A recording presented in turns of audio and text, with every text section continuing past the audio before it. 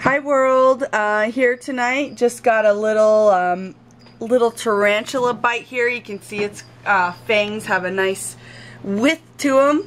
Sweet little bite by a versicolor. No big deal.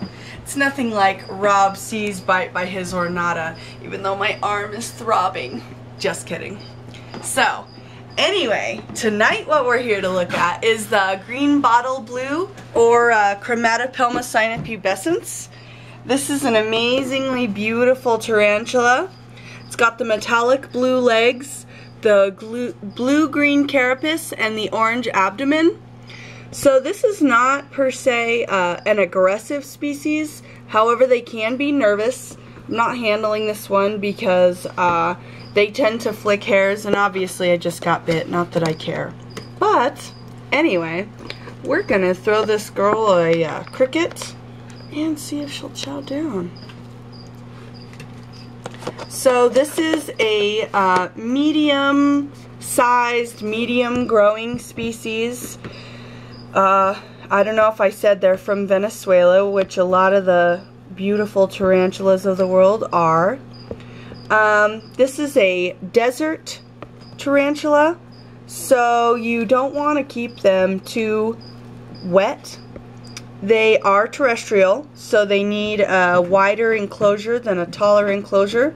We've got this one here on vermiculite. They do tend to web, kind of a tunnel web in the wild, which, you know, that helps protect them from predators, trap insects, and just kind of keeps, it's just a barrier between the harsh desert climate and their little home. So this is one of my favorite tarantulas because of its beauty and its temperament. They can tend to run off, so you do have to watch for that. But as I said, not a particularly aggressive species. This is not a spider that's going to come after you. So I've got another one here.